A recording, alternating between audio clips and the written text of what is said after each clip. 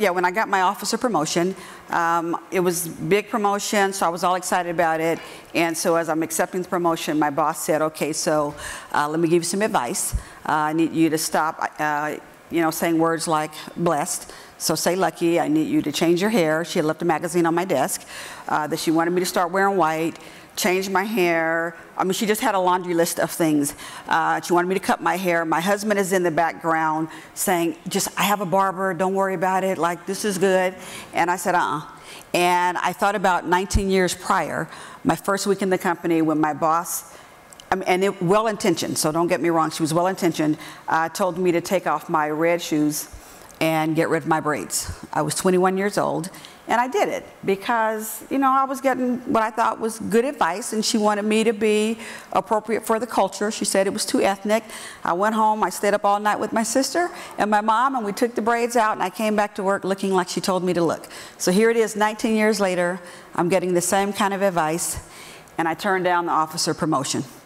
I said, at some point, I got to do me. Coaching is one thing, but to fundamentally change who I am. And so I already had a great job. I turned it down. And then a few minutes later, the chairman of the company called, and he said, Cynt, because she told me to change my name because nobody knows what a Cynt is. I had to be Cindy. And I said, no, I'm Cynt. And he said, Cynt. And he started all over and told me it was okay to be me. I could wear what I wanted to wear, just keep producing. And so now it's my statement. Usually when I go out, I have on some red or some pink shoes.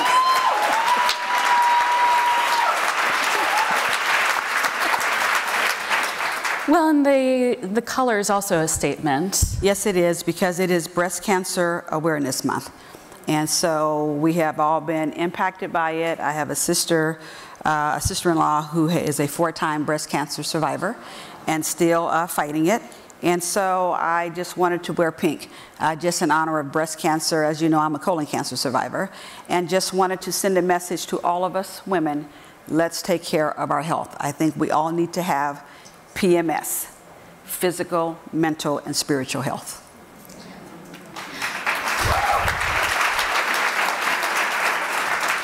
There's another story in your book that made me so angry when you were diagnosed with colon cancer. Well, no, I'm sorry, when you had your scan that turned up cancerous, and the doctor wanted to delay the surgery to remove the tumor.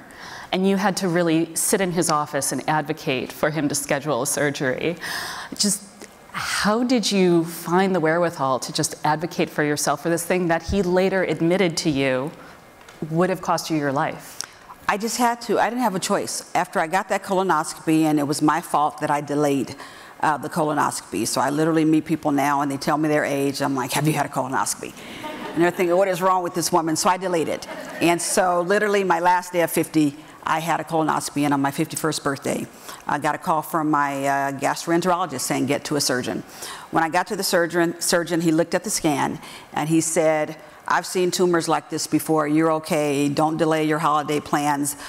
We can put this off a couple of months. And something just told me we couldn't.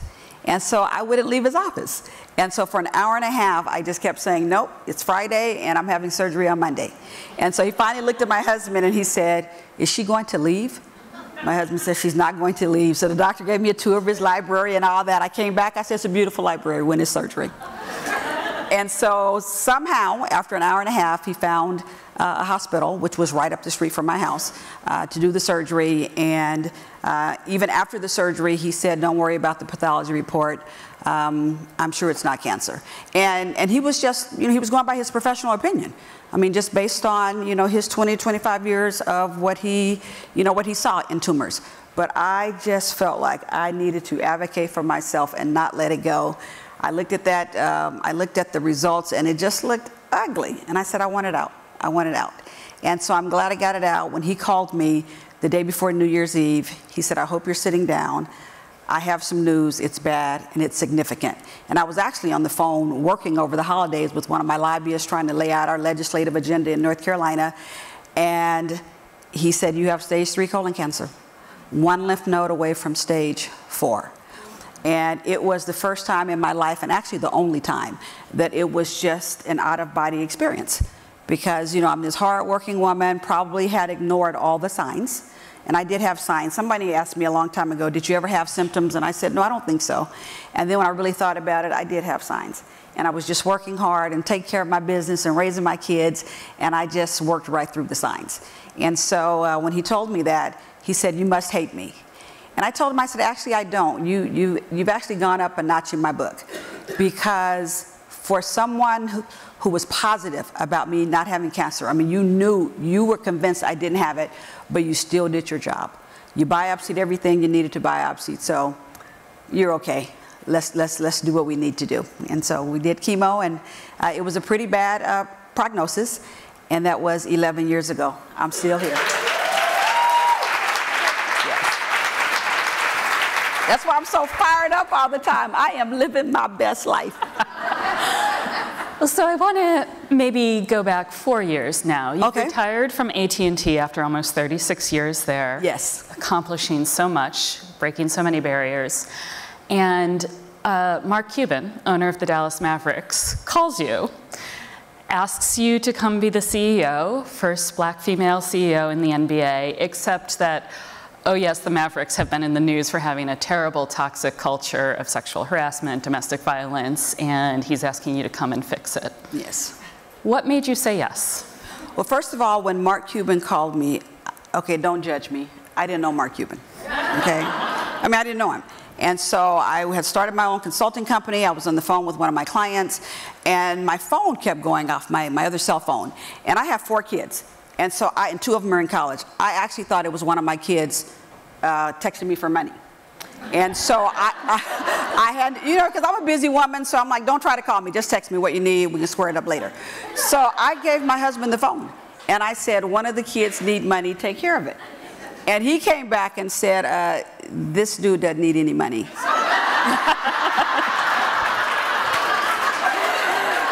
I said, what?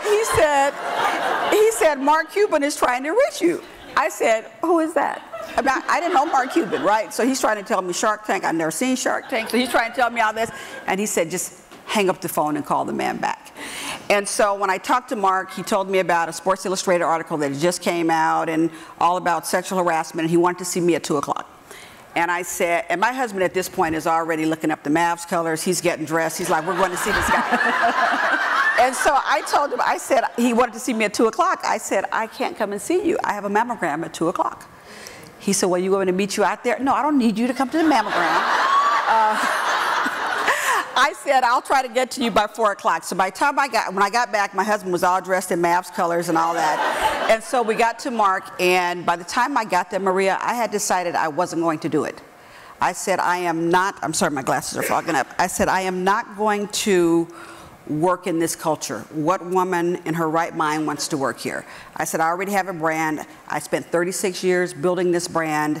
I kind of don't want to be associated with this. I'm not going to do it. My husband's like, just talk to him, okay?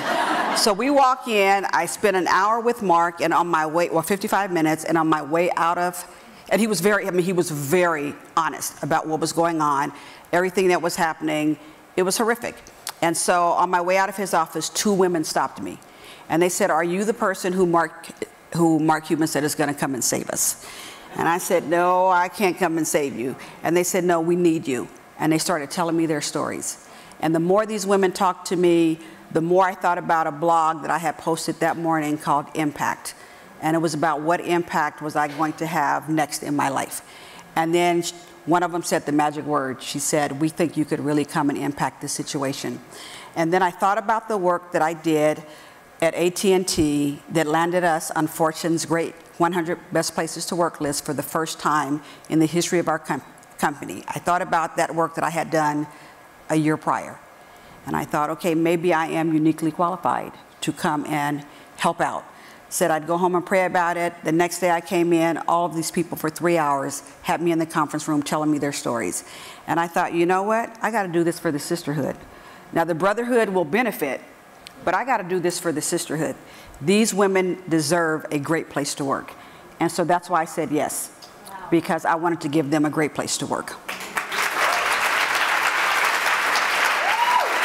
And how did you do that 4 years later? 4 years later, what I did, I came in and I laid out a vision that said we would set the global standard in the NBA for diversity, equity, and inclusion. I laid out a set of values that spell crafts: character, respect, authenticity, fairness, teamwork, and safety, both physical and emotional safety. I laid out a 100-day plan that had 4 major parts: model zero tolerance, so put that whole infrastructure in place around compliance and all of that. A Mavs women's agenda, an expressed agenda to educate, empower, and elevate women. When I got to the Mavs, we had 10 white men running the Dallas Mavericks.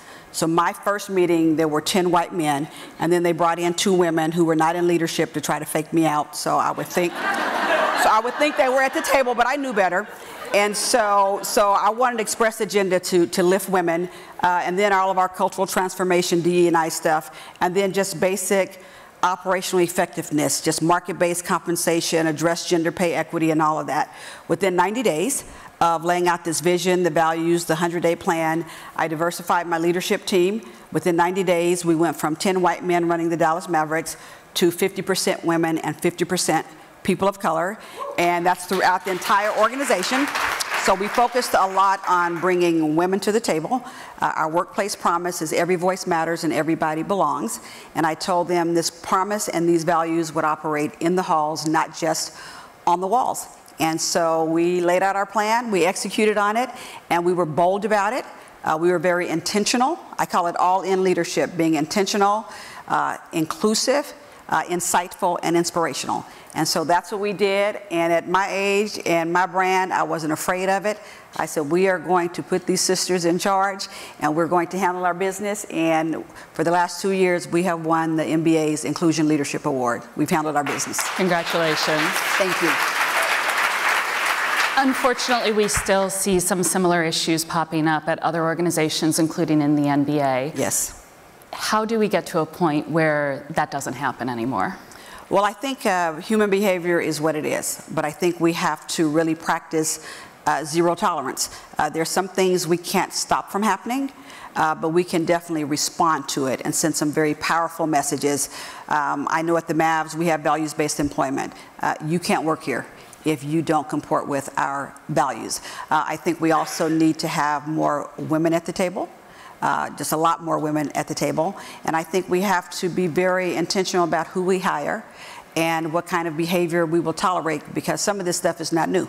Some of these people have done this in the past. And so we have to be very intentional about who we hire, but especially about how we respond to it. Cynt, thank you. We can't cover it up. No. The title of Cynt's book is You've Been Chosen, and Cynt, I have to say, we all feel very fortunate to be chosen by you today. Thank you. Thank you so much. Thanks for having us. Thank you. Thank you. You're the best. Oh, thank you.